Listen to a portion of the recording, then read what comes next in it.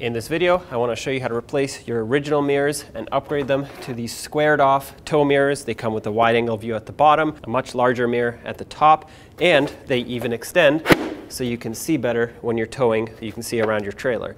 The squared off ones give the truck a more modern look as opposed to the rounded off ones. So, having said that, let's get started.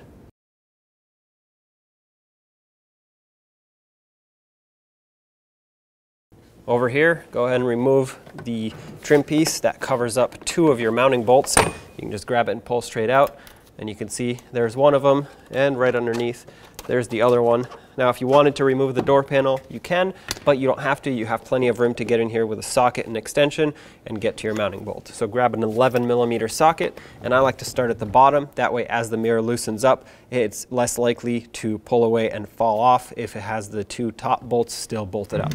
Start over here because this is easiest. We'll go to this one.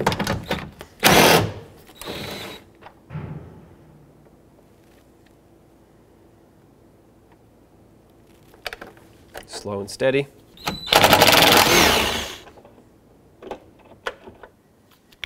Last one, support the mirror because it will want to fall off. Pull it straight out. And there's your old mirror. One thing you'll notice with this tow mirror is that it has these studs that you need to mount on and take the coarse threaded part of it and put it into the mirror. Then you can take a 10mm socket and just bottom these out.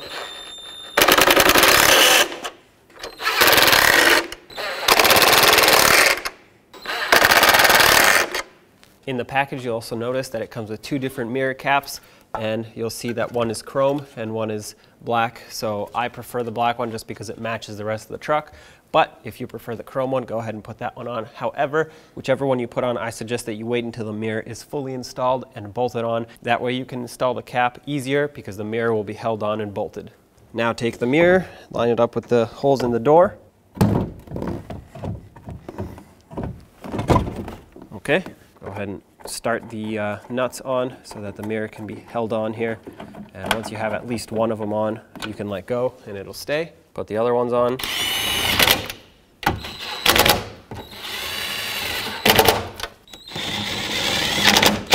Make sure they're all nice and snug. Don't forget to put this cover on. Put back these two grommets as well. Adjust your mirror and do the same to the other side.